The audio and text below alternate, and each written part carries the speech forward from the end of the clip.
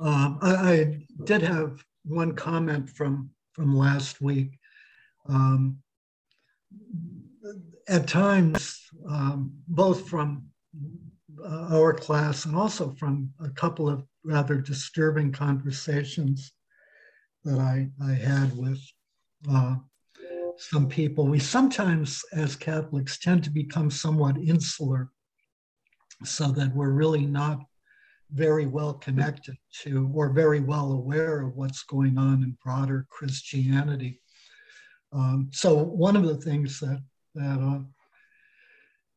I would recommend doing is either going to a Black church or going to a Catholic church with a large Black population. So, for example, Immaculate Conception in Seattle has a sizable Black population.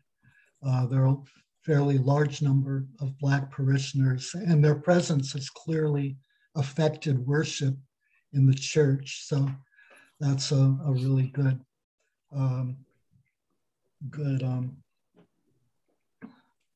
thing to do.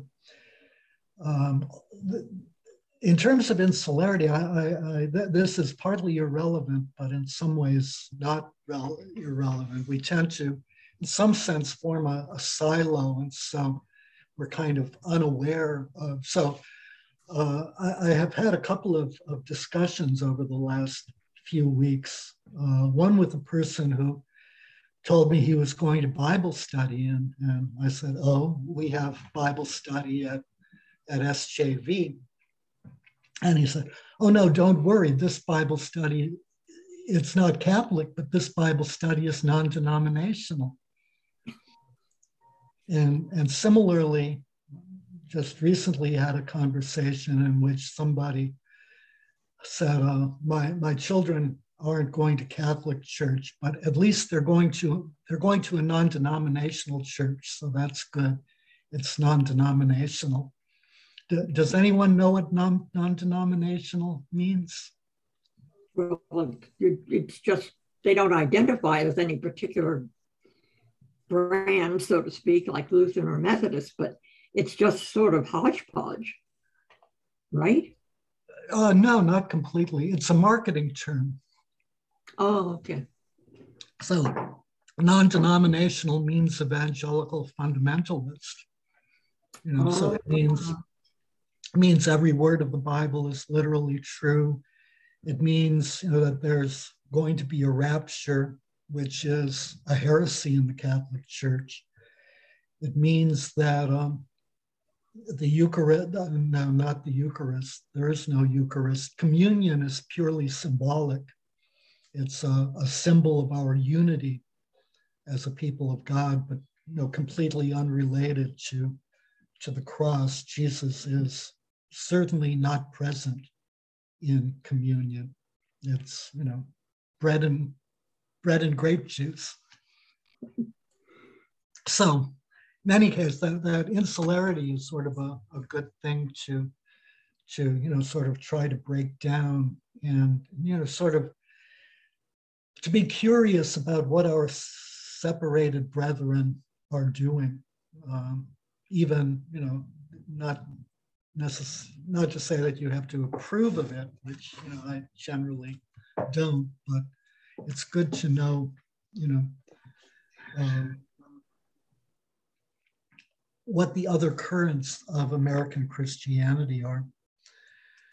So for tonight, were there any reactions to the reading? Any thoughts or comments before we sort of formally begin? I'm really enjoying the way he writes. I mean, it's easy to glean and get thought-provoking. But I have to say I'm a little embarrassed, saddened that this stuff is like, why did I never know this before? The way that the Constitution is so ingrained. And I mean, of course, it always felt like white male,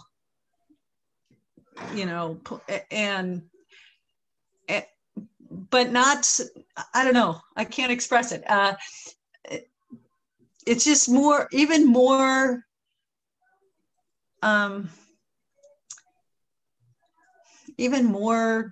suppressive than I ever thought about before.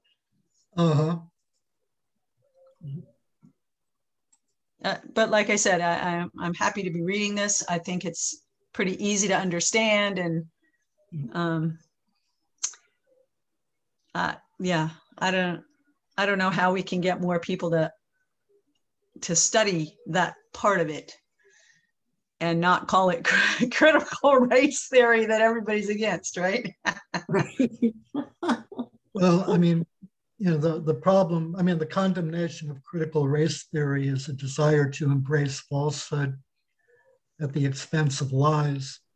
And, you know, when people choose to embrace falsehood and lies, there's really not much that can be done to dissuade them, unless, you know, I mean, it really takes a confrontation with the Holy Spirit to recognize that lies are indeed lies, and that Satan is the author of lies. But the Constitution is a good place to start with a somewhat tangential, but not completely tangential question. So many Christians praise strict constructionists who interpret the Constitution within the literal context of its time. Discuss the implications of this. Strict constructionism has become a major theme. Yeah, I'll just throw in that I never understood why they couldn't, people who say that can't realize that the Constitution is a rather a living document. It has amendments that for 200 years ago, a lot of things were different than they are now. And obviously should be interpreted as the situation is now. Mm-hmm. It blows my mind. You have somebody as smart and intelligent and so forth as Antonin Scalia interpreting things as they were in 1770, 89 or whatever. Although I have to agree, sometimes as gnashing my teeth, I did have to agree sometimes on his decisions, you know, even though I didn't like it. Mm-hmm. I don't understand what the implications would be that it's Christians who are thinking this way. I'm kind of at a loss there. Wouldn't it be a lot of different people could think that way? It is a lot of different people, but it also is a major, you know, sort of current among Christians to vote for candidates who will appoint a conservative Supreme Court. Well, yeah. And so those are strict constructionists. And so, you know, we end up with people like Clarence Thomas and I mean, we have two accused sex offenders on the Supreme Court. We have a lot of gun rights people. We have people who are committed to racism. We have, you know, at this point, a very troubling majority. Yes, I agree with you there. But don't from what I'm sort of observed, the Christians who are applauding all that are usually applauding it from the point of view of the abortion issue. They aren't saying, "Oh my goodness, guns, you know, guns are a terrible thing, and that's a violence." They don't even seem to care about all that. Guns as well. Guns are a part of well, that's true. Some parts of Christian culture, yeah, in a major way. After the Constitution, Tisby discusses race-based chattel slavery. So he talks about how slaves had, the bodies of slaves had a measurable value. So men are valued for their labor and their productivity, although slave labor isn't terribly productive. And women were valued both for their labor or productivity and for their reproductive ability. So one can buy a slave, and if the slave is a woman, she can reproduce, and one ends up with free slaves. And then, of course, since slaves are property, women can be raped. It's not a crime to destroy your property. So if you kill your slave, that's not a problem. So slaves had a measurable value. Does anyone see a problem with this and a way in which it's idolatrous? Well, I mean, they're treating people like animals, literal animals. I mean, how is this sow a healthy sow? Does this bull, is he strong enough to impregnate my herd? I mean, those animals have measurable value, and it looks to be the same way that slaves are being looked at. And of course, from a Christian point of view, you're taking a human being who's made in the image and likeness of God and treating that human being as non-human. Right. So slaves have a measurable value. What do white people have?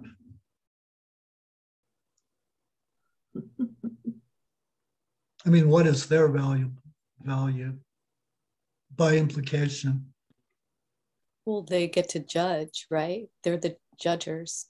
Yeah. They're making the call on, so that in itself is wrong. Right. The system is set up in their favor, but what is their value? I think they would be like complete. They're like a complete person. They're 100%. They're not 2/3. Yeah. The slave was 3/5, so they're 5/5. Right, it's 3/5. They're 5/5. So their value is immeasurable, right? Their value is immeasurable. So we have people with immeasurable value and people whose value is immeasurable. Does that sound familiar to anyone? Immeasurable value, measurable value? Well, the way women were looked at. That's I'll be honest with you, in my studies in history and all, where they would get to that part of the Constitution about, that it was written for white men, etc., they would always talk about women being excluded. Very rarely was it mentioned about Black people being excluded. Right, that's true. Yeah. But where in theology do we encounter immeasurable value and measurable value? Does anyone know? So the nature of sin. Why are we called to forgive one another's sins? Not because it's nice necessarily, or because we should, but it's because a sin, the gravity of the sin is measured by the dignity of the being against whom one commits the sin. So as humans, we are finite. And so when we commit a sin against our brother or sister, it's a finite sin. The capacity to repay the sin is determined by the attribute of the person who has committed the sin or offense. So we are finite beings. When we sin against our brother or sister, we've committed a finite sin, and as people who are ourselves finite, we can make recompense for it. God is infinite. Therefore, when we sin against God, we've committed an infinite offense. When we, because we're finite, we ourselves have no means of ever repaying that offense. Finite cannot atone or repay, recompense the infinite. That's why Jesus died on the cross. So you see the point of all of this? This is an appropriation for white people of the privileges that are reserved exclusively for God. Wow. So what this is idolatry. You mean the Constitution is idolatry? No, I mean chattel-based slavery and in general racism. Okay. Racism. I'm sorry, we moved on from the Constitution. I wasn't quite sure where okay. Oh, well, I can understand that. Yeah, definitely a sin against God. So is that clear? Not only is it a sin, it's the worst of sins. It's a form of idolatry. Is that clear? Murky? I'd like it you stated out just a little more. You're saying that endorsing, so to speak, chattel-based slavery, we are sinning. We are, I mean, for those who did that or do that, it is the sin of idolatry. Mm-hmm. And I'd like you to kind of connect that a little bit more.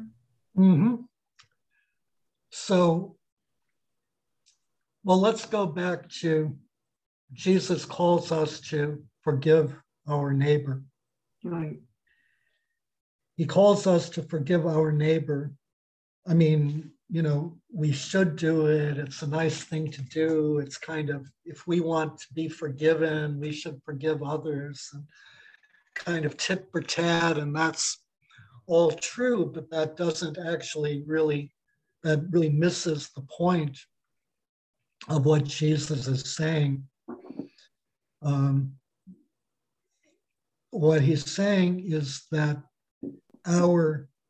we are finite. The sins, again, that we commit against one another are finite. Because they're finite, they can be repaid, because a finite person commits a sin against a finite person. God is infinite. And so when we sin against one another and we expect forgiveness of God and we refuse to forgive our brother and sister, the problem isn't intrinsically our own unforgiveness.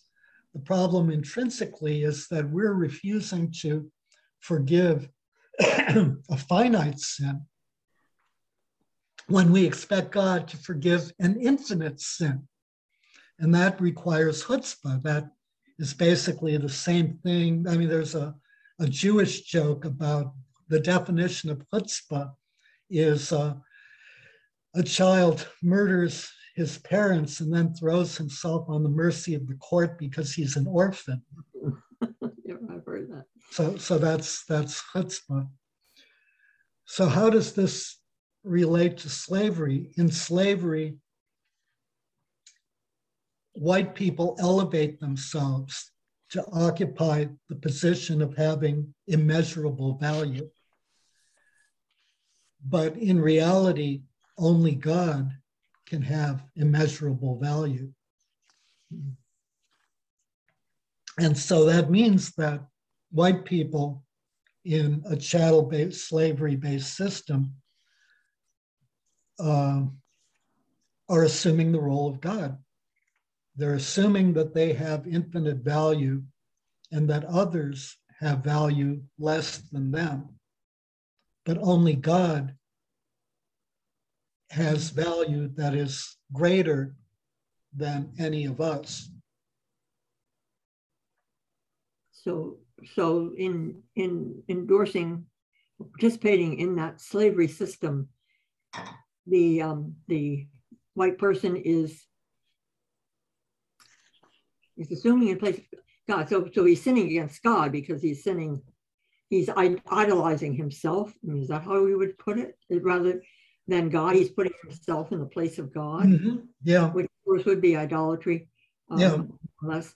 All right, but what about when you keep saying finite against finite? What makes it different? I guess the white person is sinning against the black person by the cruelty and so forth and so forth. And mm-hmm. Since they are both finite, it's possible that sin could be forgiven. I mean, we're talking theoretical here now. But the white person assuming such a greater value of him or herself makes the sin infinite, because that's putting themselves in the place of God. I mean, if I went down the street and punched somebody in the nose, that's a finite sin. Right. Uh-huh. All right. I mean, of course, to my mind, I've never really made such a distinction. I haven't studied enough theology, I guess, because with me, if I sin against, that's sinning against God, because sin is always against God. It's against what God commands. So I didn't know more. It's against what God commands, but not directly. Yes. But when we elevate ourselves to the position of God, I see the difference. Then it is directly. Yeah. So, okay, I can see that. Yeah. So idolatry, by its nature, involves elevating something to the position of, or a position greater than God, and devaluing the lives of slaves. To think that they're less than human elevates oneself to the position of God. And since we aren't God and have no right to elevate ourselves to the position of God, that's a form of idolatry. Okay. It's sort of like the question, it isn't a question of whether there is or isn't a God, it's a question of who is your God. Like alcohol can be your God. Inordinate lust and sex can be your God. Doing crossword puzzles can be your God if it overtakes your life so much that comes first. Yeah. So being the total and complete master, better than anyone else, controls your life, then that's your God. So that is idolatry. Yeah. Mm-hmm. The chapter spends a good deal of time on the very muted opposition to slavery, often, especially from the church. So one of the things he discussed was the American Colonization Society.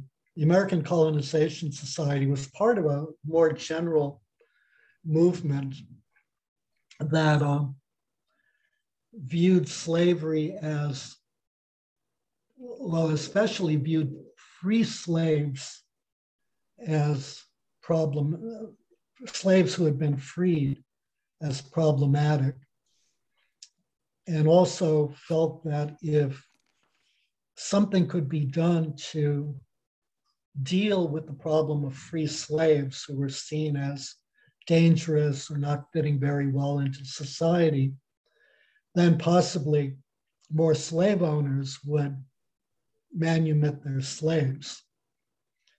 And so the result was this idea that we would either send former slaves back to Africa, or that we would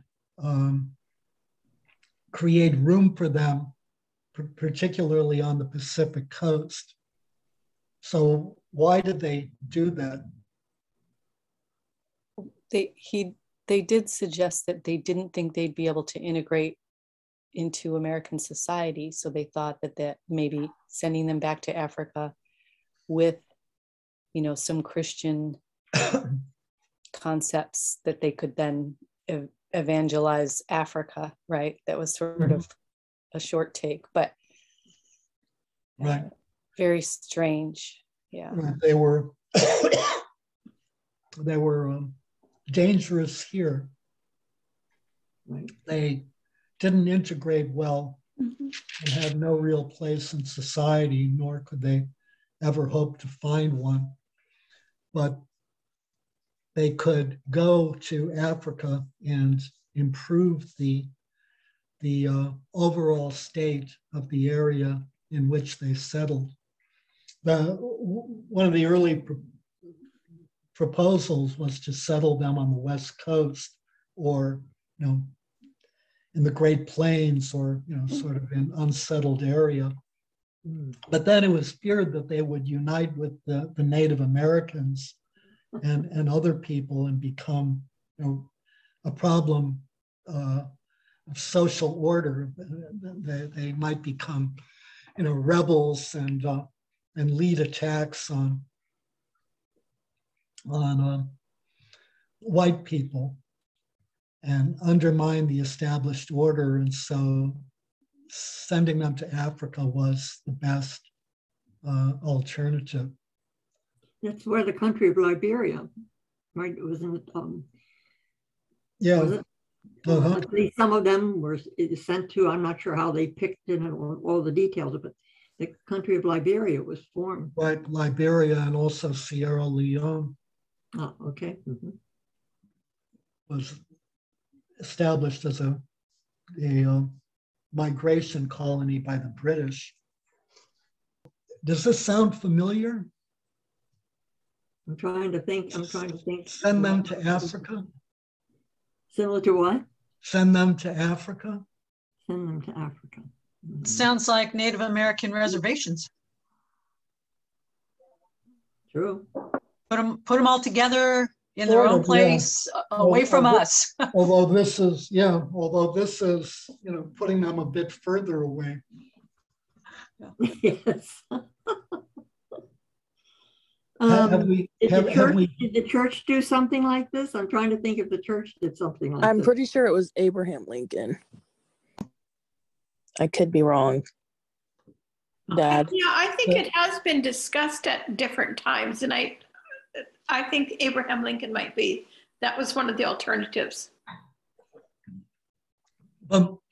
More recently. Well, that's back over the border, send them back to Mexico. Oh, right, yeah. But sending them back to Mexico. Yeah, that is more recent. Well, also Black football players taking knees. It's very threatening. They should go back to where they came from, which send them back to Africa. If they don't like it here, they should go back to Africa. I've heard that from, in fact, a number of people in our church. Wow. So what's wrong with that? Well, if they're born here, they're American citizens, right? So this is where they come from, right? I mean, even Asian people run into this too, You speak English so well shoot, I'm born and bred here, I mean, it's somebody who would say that must have such a deep racist vein running through them. They don't probably even realize it. But that just blows my mind when people tell stories of that. So does anyone see the element of chutzpah here? Yep. We're better. White America is, how would you do that? It's not only that we're better, we weren't here in the first place. That's true. So why shouldn't we be sent back to where we came from? Right. There you go. And at least most of our ancestors came by choice. There were a few indentured servants, I guess, but most came by choice, whereas the Black people did not come by choice. Did not come by choice. Right. Yeah, and the interesting thing in terms of the American Colonization Society and that whole debate at the time is that it was seen as being benevolent and compassionate. I can see that. So we uprooted slaves. We took them out of Africa where they were happy and whatever, and we brought them here to horrible conditions with slavery, and we uprooted their lives, and now they've been set free and they don't fit into society, and they can't fit into society here, so we'll do the compassionate thing and send them back. So and it's very similar to what we did with Native Americans too. Yeah. We discovered America, and then we had to move them. And I think it was kind of decided they too couldn't be, they needed to be on reservations, or they needed to be removed because they weren't interested in doing what we wanted them to do. Mm-hmm. The farming, things like that. And that was I guess that in our minds, that had to have been the correct answer. Mm-hmm. Right, and so people felt very good about it, like they were, doing a wonderful thing. Mm-hmm. Right. And it also was very heavily a Christian movement. Mm-hmm. The Robert Finley, who Tisby focuses on and discussing the American Colonization Society, was a Presbyterian minister. It's just occurring to me, the fact that Catholics in colonial America, and probably, for a good while, were kind of persona non grata too, to a great extent. Would that be why the church, I'm not sure how much, and maybe it's in the reading I haven't gotten to yet, but has the Catholic Church participated in this kind of benevolent treatment of Black people? Of course, I know the Jesuits at Georgetown had slaves, and all that, and that's not good, and they should have thought it through, but they didn't. But before Georgetown, when Catholics were still a little iffy and they could only live in Maryland or something, is there any record of them sort of joining their Protestant brethren, so to speak, in forming these ideas of like the Liberia and so forth? Or are we just sort of keeping our heads down? Well, no, I'm not sure. Most of the participation in the American Colonization Society seems to have been Presbyterian and other Protestants, although Catholics certainly owned slaves. Yeah. There wasn't a particularly great opposition to slavery. When the Jesuits sold a significant number of slaves in, I don't remember, something like 1833, they sold slaves in, I think, like 4 lots, 3 small numbers, and then a significant sale of a huge number of slaves in about 1833 or something. Actually, it has to have been later.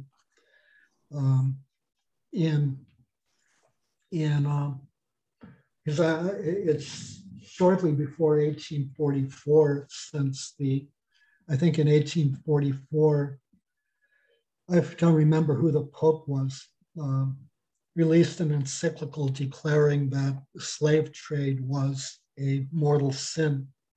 Ah, I did not know that. Before the encyclical, he recalled the superior of the Jesuit order who had sold the slaves. Interesting. But there was also, among, especially near the end of the antebellum period, as the Irish settled in New England, particularly, and on the mid-Atlantic, the Irish tended to be, not necessarily, tended to be pro-slavery, or tended to be anti-Black, especially since they saw Blacks as competition for jobs for themselves.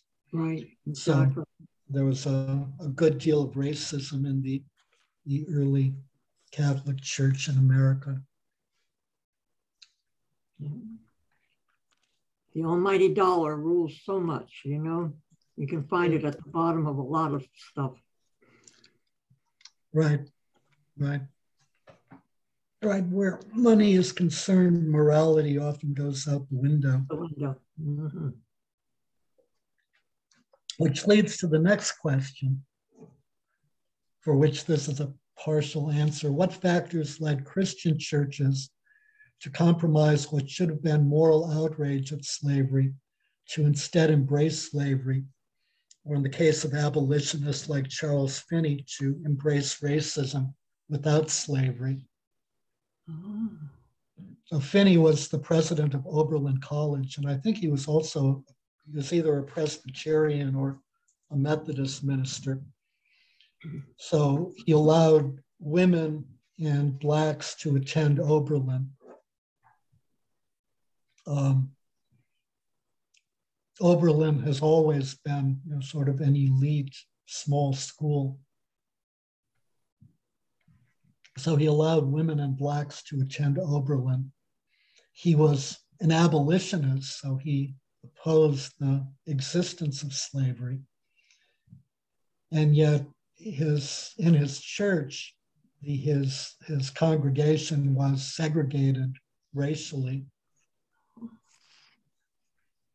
And he opposed race mixing. He still limited it though, right? They couldn't be in the leadership roles. Yeah, Right. that's what I was thinking. Leadership roles, Yeah. right? But at least it's a step, right? Compared to everyone else.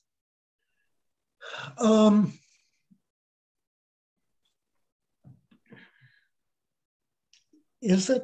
I mean, I'm not sure that, when we begin to look at small steps, in many ways, we tend to condone large parts of the system. And the underlying principle here is that people aren't equal. Yeah, and even though it's a step, it really reinforced that too. Yeah, and it's also going back to chutzpah. Remember that women are property, slave women are property, Black women are property. They're the property of the landowner, of the slave owner. And it was extremely common for slave owners to have sex with their slaves, who then bore children. So large numbers of African Americans are actually of mixed descent, because they had white slave owner parents or a white slave owner father who raped his slave. So the notion, that in some form race mixing is unacceptable is at one level is, both hypocritical and at some level absurd. What it really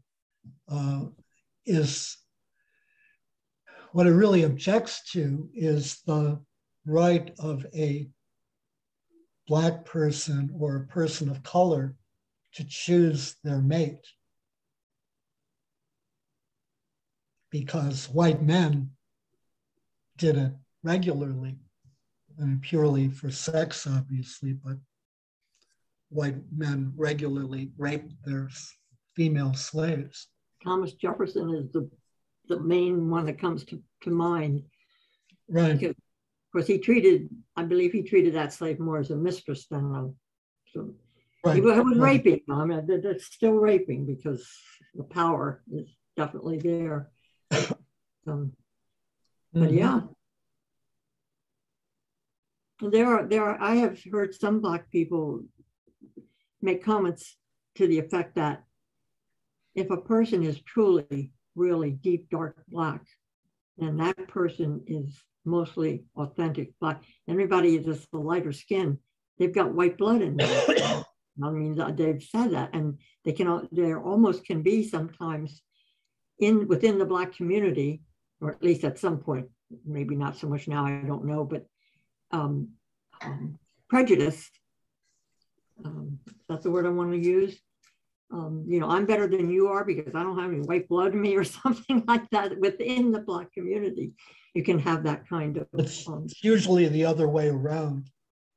Lighter skin is preferable, and it's not only within the Black community, it's also true within the Asian community. Given the prevalence of white racism as a world system, I think we find it among all people of color. We find it actually among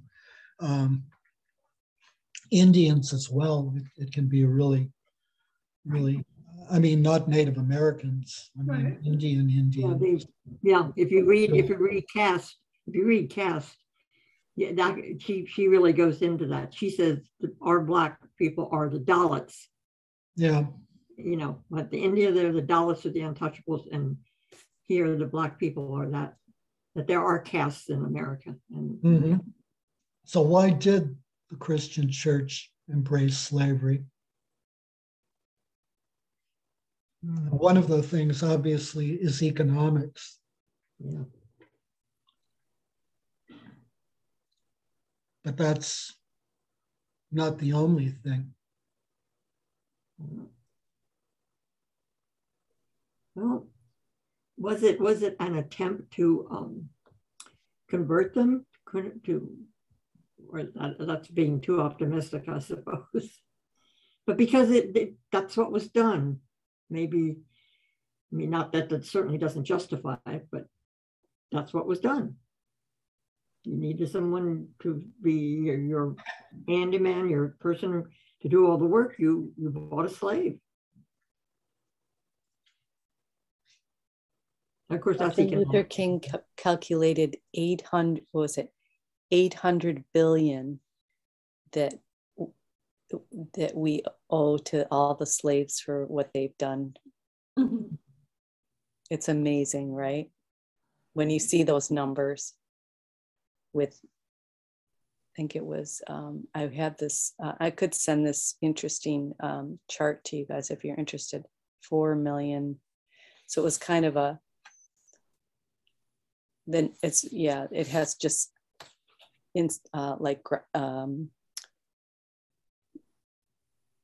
statistics and just numbers and percentages of the effects of the economy that slavery had on the economy. It's crazy. 4 million slaves. So economics, which means both that slaves are a source of profit, and also that given that slave labor is unproductive, the more you depend on it, the more you lock yourselves into depending on it. And it looks like it's very profitable because all of your costs are largely upfront. And with a female slave, you can actually produce new slaves for which you don't have to pay the upfront costs. So that looks very attractive. But there's more than the economics. What else is there? Well, I think the church's goal or mission is to make them all Christians. And so I think that's the compromise. I don't know how much the church is interested in the economics of it. I think it's the compromise. We get to make them all Christians. You get to make a lot of money off of them. Also remember that there's a fixed mindset. I mean, so, Finney is probably a good example of that. He is an abolitionist and yet he's a racist. Mm-hmm. So he comes with this, sort of mindset of my rights.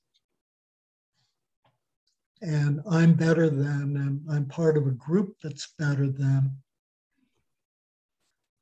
And, although that sort of mindset that mindset is just as present with us today as it was then. It's, the explicitness of it and the, boldness of its pronouncement has faded into the background. And so, people who would kind of say that openly are seen as, being the worst of white supremacists. And indeed they are the worst of white supremacists, but they're in some sense only the visible portion of a much deeper problem, which is that there's this mentality of white privilege. There's this assumption that the privileges that there are privileges that whites should have over other people. There are ways in which whites are better than other people. And there are ways in which when whites meet obstacles or meet challenges, that those are happening to them because someone else, namely people of color, are being privileged at their expense. So that's, a lot of the rage of poor whites against people of color. I'm poor because they're being given handouts. Also as a scapegoat, right? Like for many legal issues and criminal situations. Right. Not only in the criminal justice system, although that's true, but more broadly, if we look at, so it wasn't discussed hasn't been discussed in our readings. I mean, vaguely touched on, but in one of the readings on the evangelization of Native Americans, one of our readings was sort of about the fear of Native Americans and the fear of being killed, and the desire to evangelize and to make good Native Americans. And so there's this kind of this fear mixed with a completely inaccurate sense of who people are. And so, on the one hand, we see an enormous amount of fear of Black uprisings, of Black revolts, of Black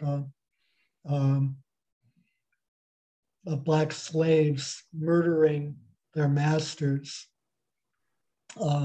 Which reminds me, does anyone know Anderson Cooper? I know who he is. Yeah, he's a CNN reporter. One of his relatives was a slave owner who was beaten to death by a hose by his slaves. My word. And so the it was, I don't remember, he was speaking with the historian. I think I don't remember. His last name is Gates. He's a really eminent Black historian. So he asked Anderson Cooper what he thought of that, and Anderson Cooper said he deserved it. He was shocked and delighted. I remember that. Yeah, he was shocked and delighted. Delighted. Yeah, but so with the slaves, there's on the one hand this fear, and you know, there's I think Herbert Aptheker, who was a American historian, wrote in roughly, I think, the 40s, what was then a pioneering study called American Negro Slave Revolts. He identified about 250 uprisings of Blacks, of slaves, against their masters, uprisings being 10 or more people joining together. And subsequently, historians have sort of expanded it, really basically only slightly, to as many as 313 cases. But so that's, you know, given the severity of, you know, an uprising, that's a fairly significant number. So we have on the one hand that created a real fear, but on the other hand, we have this this depiction of the slave. They're slow-witted, they're lazy, they're docile. So you notice that the contradiction here. Yeah. They're capable of revolting, but they're docile. So none of these things are actually true. And to the extent that they are true, you know, so for example, slave labor is unproductive because people have no interest, will try to work as little as possible because they're slaves. Yeah. You'd have to be stupid. They have no skin in the game, so to speak. Yeah, you'd have to be stupid to not, to you know, work harder than you need to. So we have all of these, you know, sort of, we have this picture of the happy slave, which happy, stupid, docile, not very intelligent, you know, whatever. And all of those stereotypes have come down to us. They still persist, and they still very much form the impression of what is a Black person. And they, you know, especially did so in the period of slavery. Christianity was their source of strength, right? Right. At the same time, At the same time, right. It's amazing. So how did that, you know, sort of contradiction arise? On the one hand, for the oppressors, Christianity was a means of oppression. For the oppressed, Christianity was a means of liberation. Yeah. So how did that happen? Well, I'm not sure if I read it in here, but the slave owners felt that if they Christianized their slaves, you know, with the Christian things of don't do anything bad to other people and, you know, be good. And St. Paul says slaves, obey your masters, you know, I mean, so forth like that, that it was a method of control. But a lot of the slaves found liberation in there. They saw Moses leading the people up to the promised land, and a lot of Negro spirituals are, if I guess it's okay to call them that, have that theme of a Bible-based liberation, or the Lord said the chariot is coming for me, and so forth, like that, you know. Right. So and even if it didn't work out as actual liberation, it gave them something to look forward to hang on to, that there was a heaven for them, you know, type of thing. Mm-hmm. Although I think the promise, sure but I think that was accurate. I think the promise was much, I mean, the promise was both, but there was a heavy emphasis on the here and now, and not, you know, a deferral to heaven. Oh, okay. Well, I mean, I think it obviously is going to vary and sort of differ, but it was somewhat striking that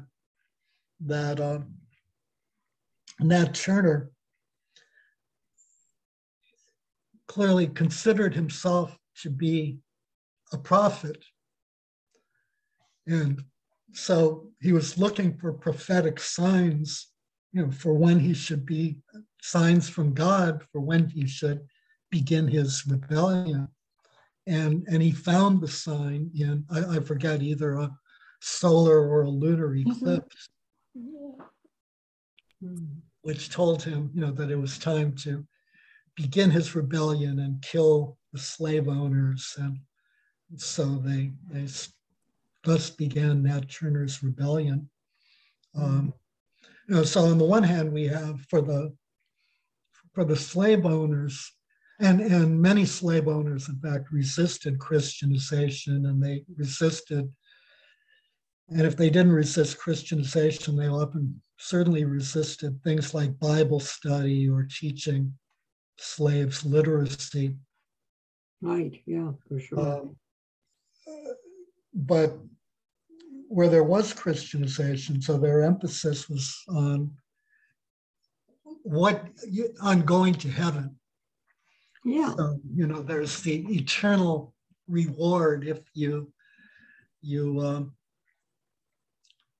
this is kind of, you know, I mean, this is sort of an interesting thing, because ostensibly, you know, for Protestantism, a basis of Protestantism is sola fides, right? You're saved by faith alone.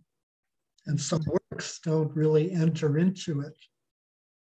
And so there's some internal state of faith that, you know, is either a result of God's grace or a result of, I mean, denominationally it varies. But here the message is really very much kind of a works-based one. If you're good, you know, and you obey the master and, you know, whatever, don't make waves and work hard and do all of that stuff and be a good slave, then you're going to go to heaven. Right? So it's very much works-based, which is to say, you know, that they're hypocrites, since they're supposed to believe in sola fides, which, you know, doesn't require works. Well, it's different. That's because they're so good, but the Black person, it requires work. That's true, right? They simply have faith. Yeah, that's yeah, I think a good observation.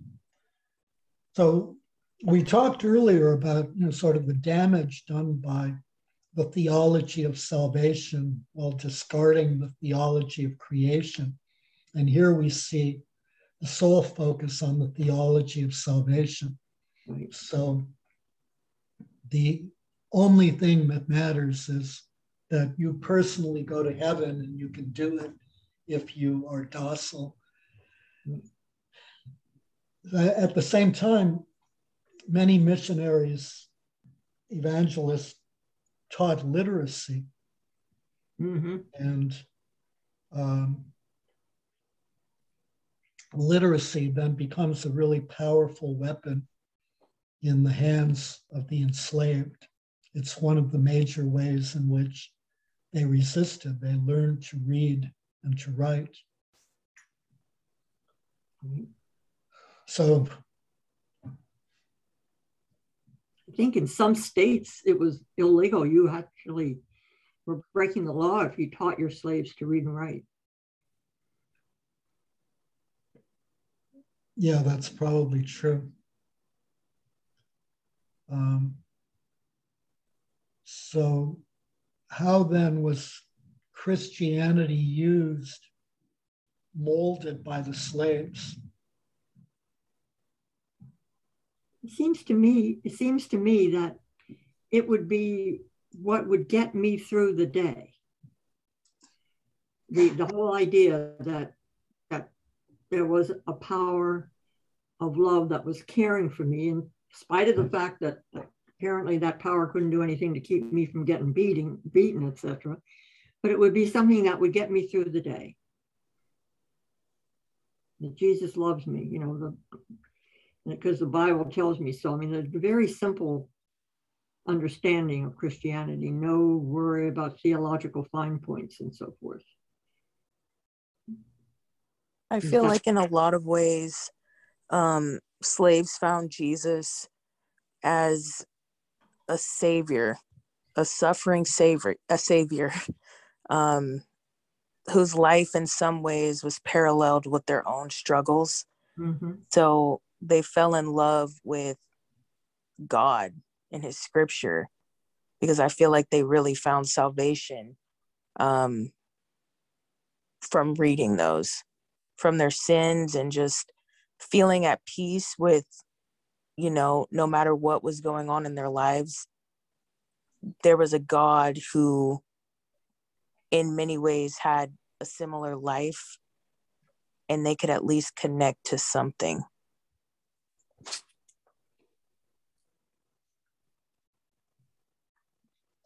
Right.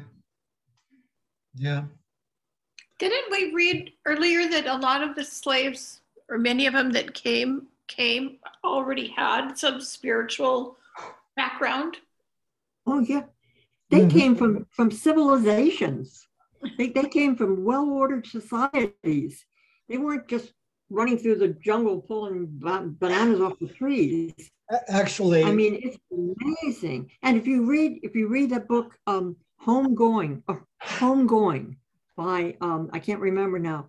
It's a fascinating story of how the slaves were captured, recruited, how they were turned over by their own leaders because they were enemies from a different tribe. But the description of the societal structures, you know, yeah. And of course, because we are so wonderful and we are so perfect, anybody who looks like that couldn't possibly have an ordered society. They're just animals who happen to have human traits. You know what I'm saying? So that is why they were treated like that over here. But they came from ordered societies. Actually, that's a good point. Some of the slaves were already Christians. True. Africa had been, you know, it was Christianized very early. I mean, you know, we have the Coptics. We have Athanasius was black. Saint Augustine was he a Berber? I think he was black. I've always understood that to be the case, but I may be wrong. He either was black or he was Arab. In any case, he was certainly dark-skinned. Mm-hmm. I don't know where Julius Africanus came from, but I think he came from Central Africa. But he was one of the outstanding early church fathers. So there's this assumption that Christianity was completely foreign, and that's not necessarily the case. And that also, tends to reinforce, I guess, what, the non-salvation only view of Christianity. And so we have that. We have the person of Jesus, who suffered, died, and whose life in many ways resembles what the slaves can relate to as their lives. And obviously, Jesus comes out victorious. So that becomes a source of hope. Right. And then you alluded to it, Mary, there's the Exodus. What is a big part of their theology of their what is the Exodus about? It's that God hears the cry. God not only hears the cry of the oppressed, God answers the cry of the oppressed, and God favors the oppressed over the oppressors. Right. And then we have the prophetic message, particularly for Jews and the diaspora. God will reunite us. God will destroy the oppressors. There's a real message of hope and a real message of liberation. And that liberation runs, that message of liberation really runs throughout both the Old Testament, particularly the prophetic books of the Old Testament, right. and the New Testament. So Christianity became a really powerful weapon for the slaves and for freed Blacks in their struggle against slavery and for human dignity, at the same time that, ironically, the slave owners thought they were using it as a means of oppression and a means of reinforcing slavery. Right. So that basic division still persists. I mean, that's really what divides the Black church, the Black evangelical church, from the white evangelical church.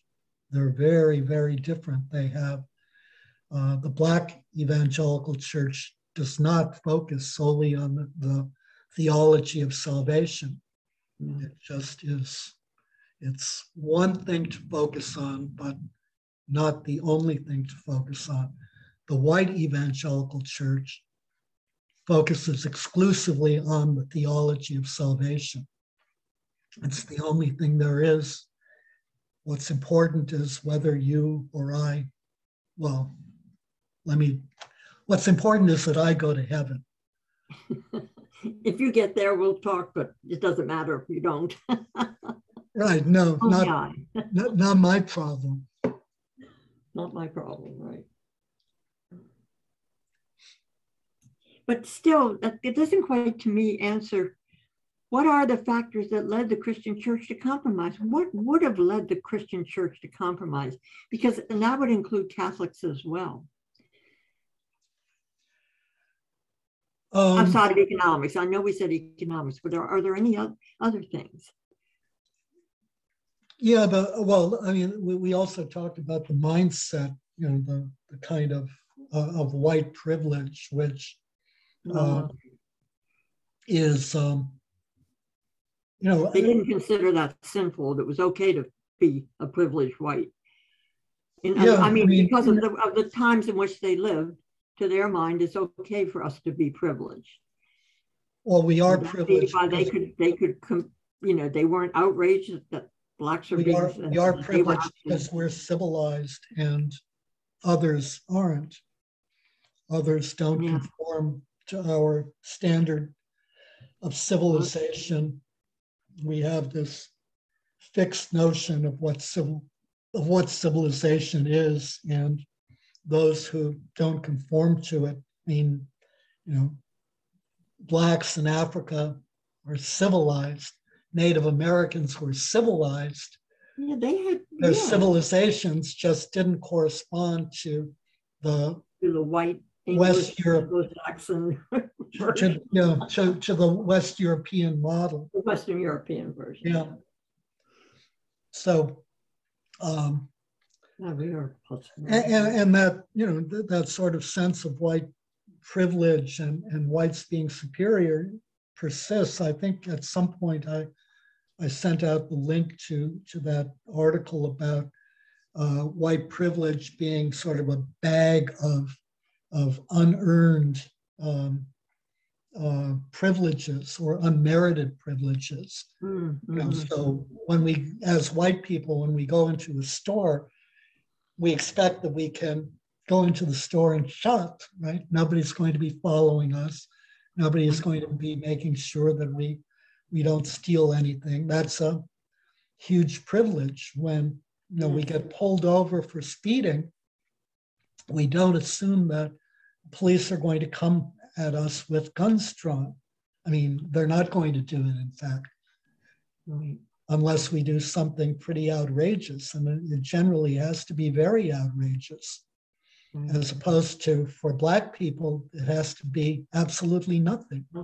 All they need to do is see a Black person being the driver, and that's, you know, sufficient in many cases. And I mean, there's a whole long list of those. I mean, you know, when we buy Band-Aids, we can be fairly sure that they kind of match our skin color more or less.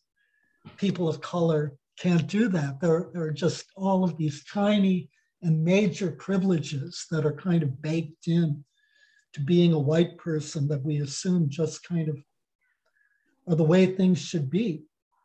And when we have these fixed assumptions about the way things should be, we rarely question our fixed assumptions and rarely see that our fixed assumptions are typically invalid.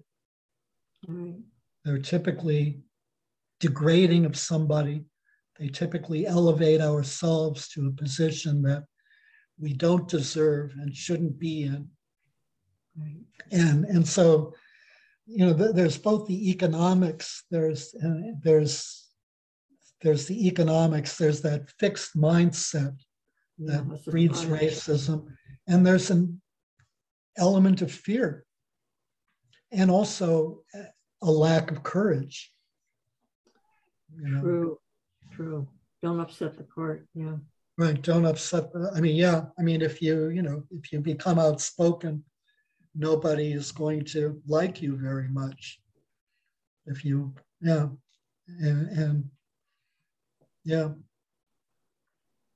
And in the case of this Mr. Finney, people who would be upset with him allowing women and Blacks to go into the college, he could point to the fact that Blacks and whites don't sit together in my church, you know. So in other words, yeah, he could kind of, and of course they didn't, because he felt that was right, but it was also be a talking point for him. Mm-hmm. Right. Right. Amazing. Yeah, there was another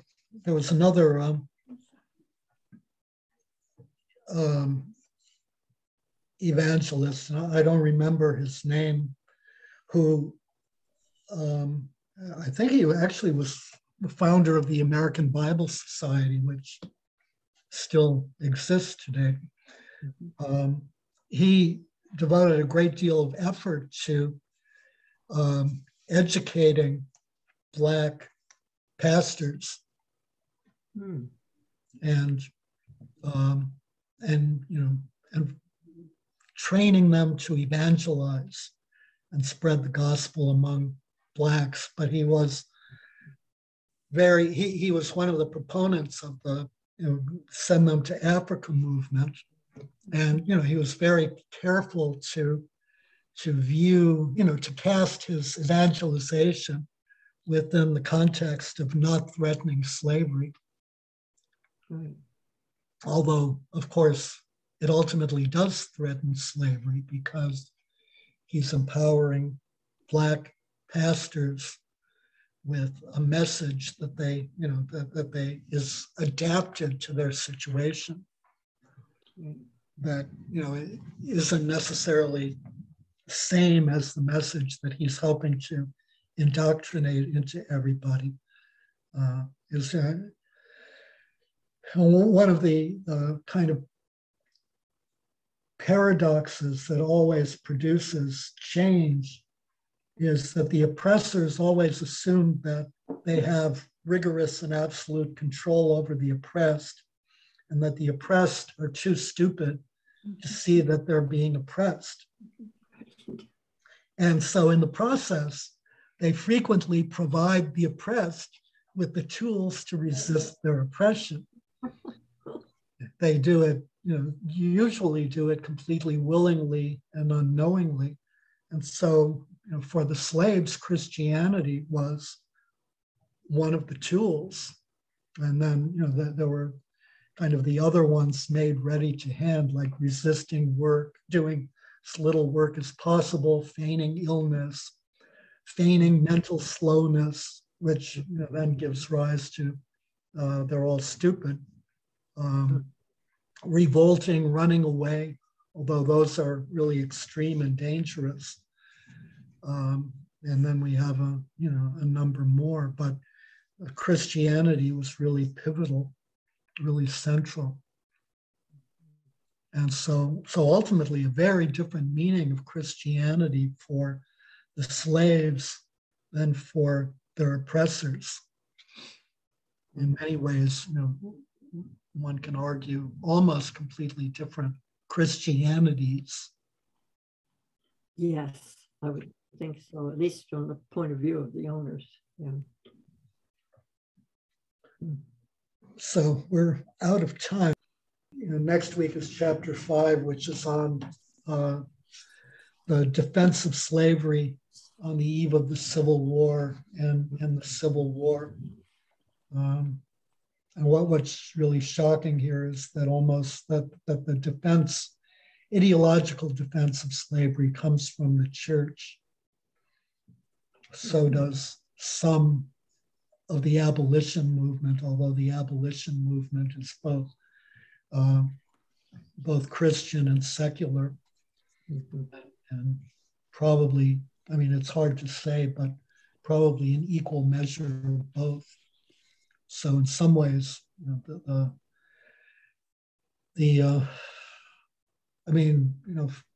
frequently some of us complain about secular society.